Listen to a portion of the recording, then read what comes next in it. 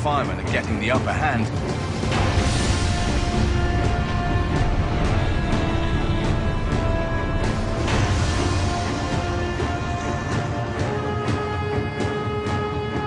The empty fighter is now on a collision course with a residential area.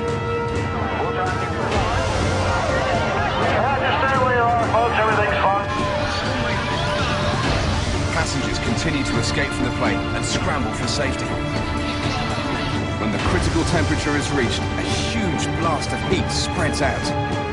The explosive fire radiates heat so intense that people more than 200 meters away suffer third-degree burns.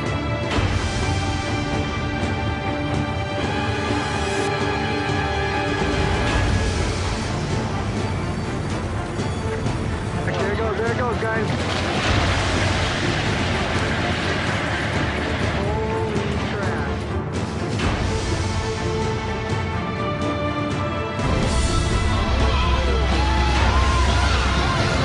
The massive explosion nearly rips the plane in half.